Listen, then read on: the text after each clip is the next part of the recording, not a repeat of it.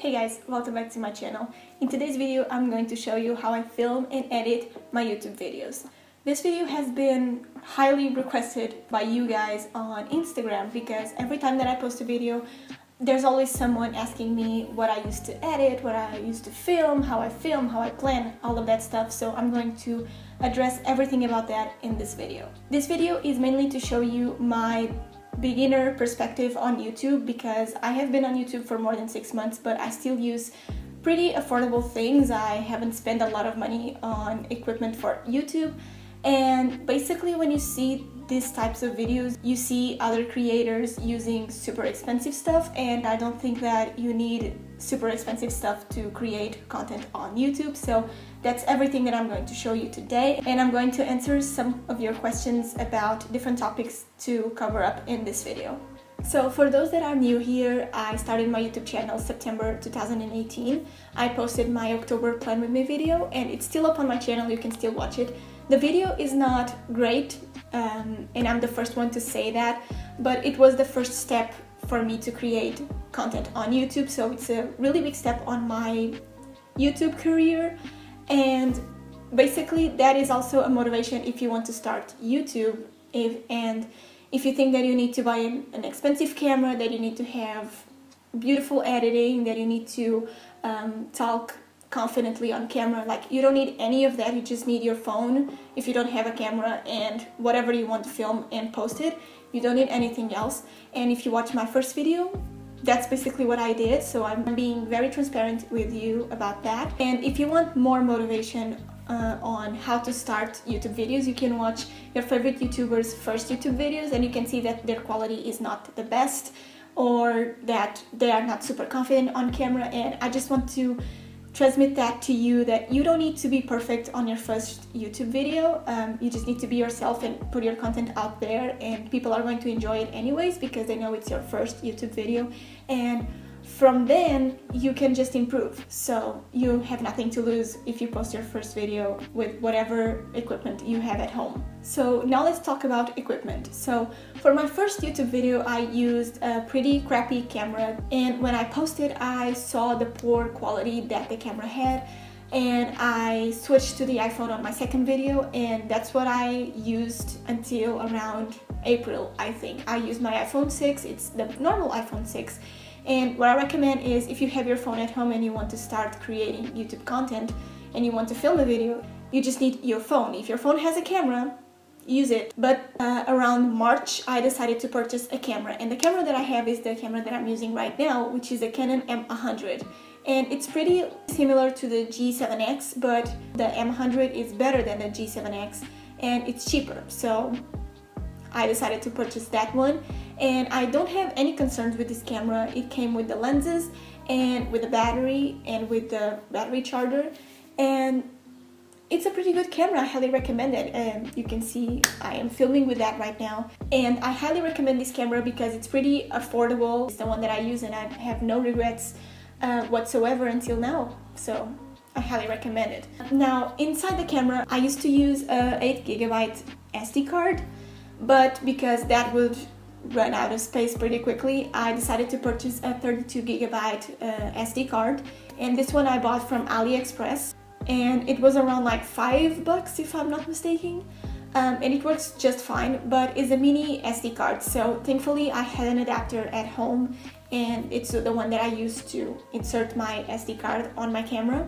And AliExpress also has pretty affordable batteries, and I purchased one from there because sometimes I was filming and I would run out of battery and I had to charge it, and then I needed to wait. So I decided to purchase one from AliExpress, and it's a fake one, so it's not a Canon battery, but it works just as fine. So basically what I recommend is go on AliExpress and see the equipment that you need and buy from them, because they actually have pretty affordable stuff if you don't want to spend a lot of money. Now let's talk about tripods. So this is a question that I receive a lot because you see me filming my bullet journal videos where I need to film my desk from the top, and you also ask me like, where do you put your camera, what tripod you use, and all that stuff.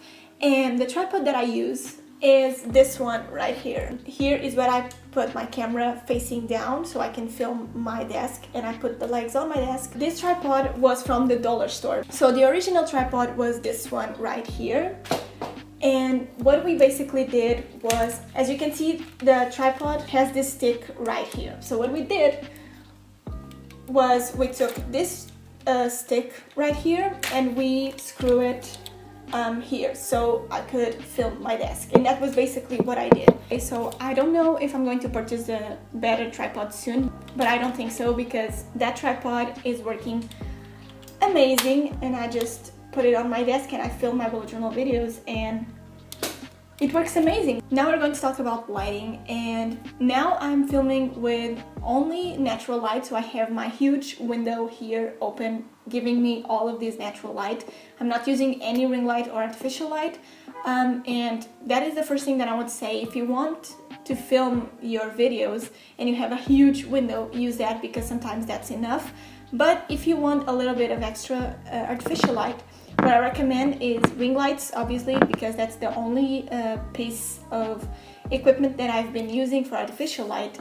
And the one that I have is this one right here. So this is a mini ring light, and this ring light has been my best friend since I started YouTube, because I purchased this for like my third or fourth video on YouTube, because it was winter and I didn't have a lot of natural light. So I decided to purchase this one, and this is from AliExpress too, and it was around 20 bucks if I'm not mistaken. But this ring light gives you enough light if you just need that tiny bit of artificial light. It is not going to cover your whole room with light. It's not one of those 100 bucks light, of course, but for beginners, if you want to purchase a ring light, I recommend this one.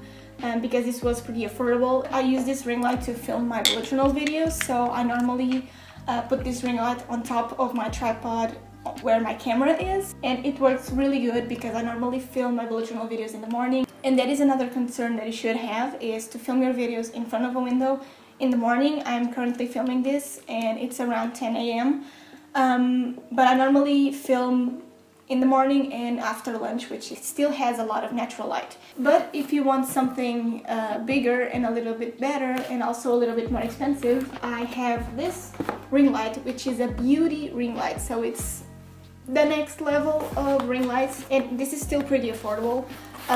This was around 30 or 40 bucks. It's bigger than the other one for sure, but this one was around $40 and this was 20. And again, you don't need $100 ring lights, because there are a lot of cheap ring lights that you can buy without spending a lot of money. So definitely check out those ones that are going to be in the description if you want to purchase them. Now I'm going to talk about sound. So as you can probably tell, I don't have a microphone yet. I have one coming in the mail. I'm going to link in the description the microphone that I bought, but I'm not talking about it because I don't have it yet, but as soon as I have it, I'll let you know. But basically what I use to record my voice is my iPhone. So now I have my camera recording my face, and I have my iPhone right here recording my voice. So when I'm editing, I just drag the file of me talking to the camera and I check the sound.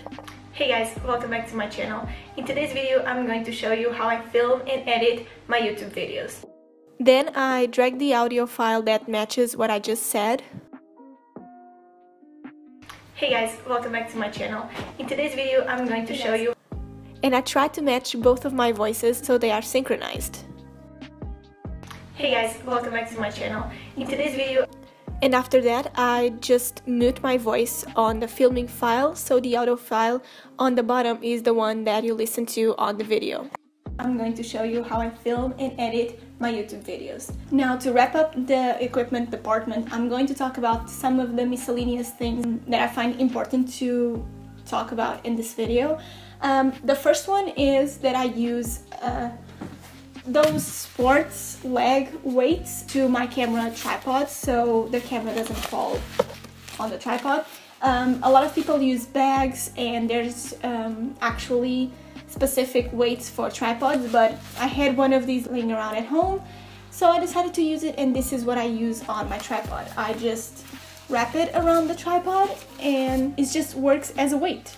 To create the cute text that you see on my latest videos, I use my Wacom Intuos tablet. If you don't want to buy an iPad but you still want to do digital art and to learn how to do like digital calligraphy and all that stuff, I recommend this one. The only thing that it's a little bit hard to do is the calligraphy, because on the iPad you're writing on the screen, and with this guy you need to write here but the text is on the screen, so you can't look at the tablet, you need to look at the screen and write it on the tablet. So at the beginning is a little bit hard to write on this one, but then you kind of get the hang of it and you can create a lot of digital art with this one. So this is the one that I recommend if you want to purchase a digital tablet but you don't want to purchase an iPad. So another question is, how do I film myself? So to film myself, I use the trick of plugging my camera into my monitor. So I use this cable that is an HDMI to a mini USB that plugs into the camera and into my monitor. So instead of seeing myself on the viewfinder that it's on top of the camera,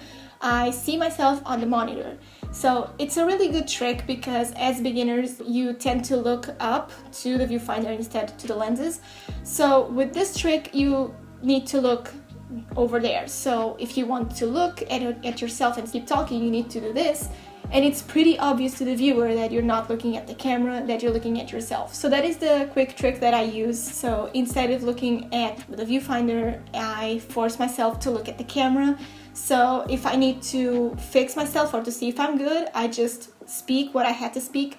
I pause, I see if I'm okay, and I keep going, and it's way better because the viewer can see that you're looking at them instead of looking at yourself. So right now this is what my setup looks like. Here I have my bathroom bench because this one doesn't have the back, so when I'm filming myself you don't see anything behind me.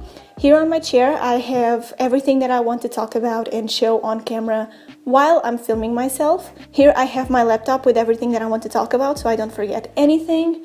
Here I have a stack of books with my camera's box on top, and on top of that a washi tape to put my camera on. And the washi tape actually helps because the camera is not going to face down, it's going to face a little bit up. And here I have the cable that I use to plug in my camera to film myself here on the monitor. So this is what my filming setup normally looks like.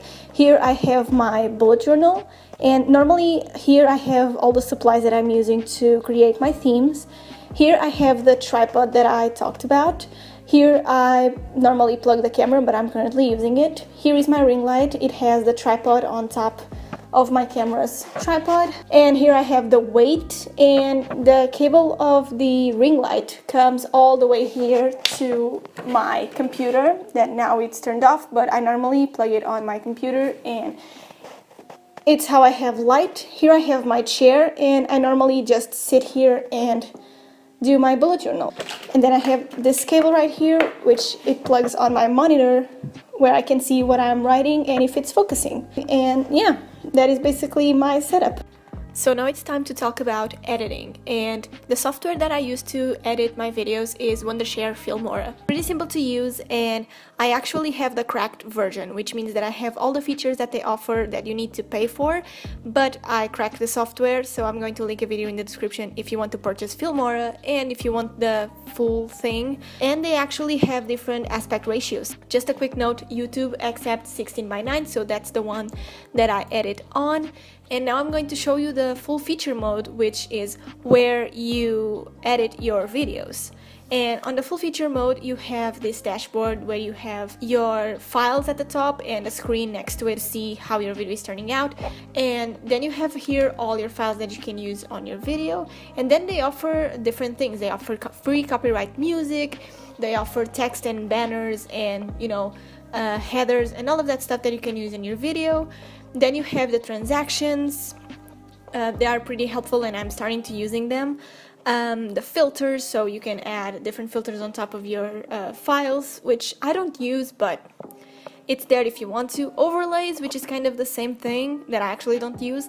Elements are kind of stickers. Split screen is if you want to add two screens to your video. And then you have export, which is what I'm going to show you right now. Now let's talk about free copyright music. I am subscribed to 3 YouTube channels that provide free copyright music for creators, and the first one is Music for Creators. Then we have Vlog No Copyright Music and Audio Library. They all have playlists with different genres of music, and they upload music pretty much every single day, so they really help you with that, and the link is going to be in the description for every YouTube channel that I'm talking about in this video. The website that I use to create my thumbnails is 𝚬𝚘𝚏𝚡. 𝚬𝚘𝚏𝚡 is a free website where you can edit your photos, create collages, and make new designs. It has a lot of features like stickers and fonts, and it's pretty simple to use, and they have every size of template you can possibly imagine. So if you are looking for a website to create your thumbnails, 𝚬𝚘𝚏𝚡 is the best. Now I'm going to answer some of the questions that you guys asked me on Instagram. And the first is, how did you find the motivation for your first video, and were you scared? For my first video, I just filmed it and I edited it and I posted it.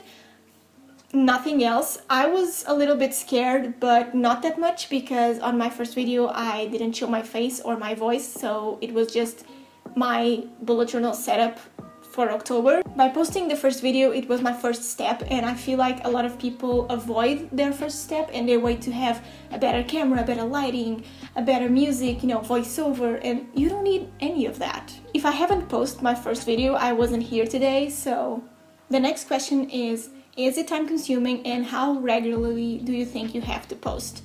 So I have been posting since I started YouTube twice a month. One video on the 10th and my bullet journal setup for the next month on the 20th.